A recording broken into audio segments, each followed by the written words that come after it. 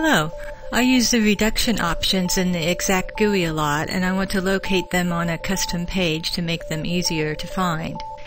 I can create a custom page for the options using a configuration file. My first step is to determine the run set option names. I open the GUI with default settings, and now I'll check the options that I want to move.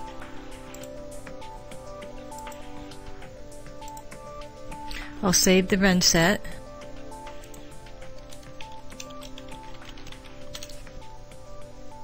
Close the GUI and view the run set. Only the changed options are saved, and I can see the option names here. I only need to know the main option name. Here is the configuration file. The configuration and onInitialize sections are required. Our changes are placed in the onInitialize section. The tool.pages line lists the pages that are displayed.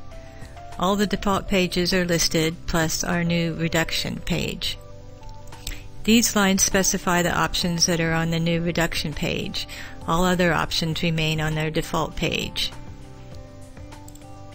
To load the configuration file, I invoke the GUI with the config command line option. Here we see the new reduction page with the options that we specified. Hope this helps. Thank you.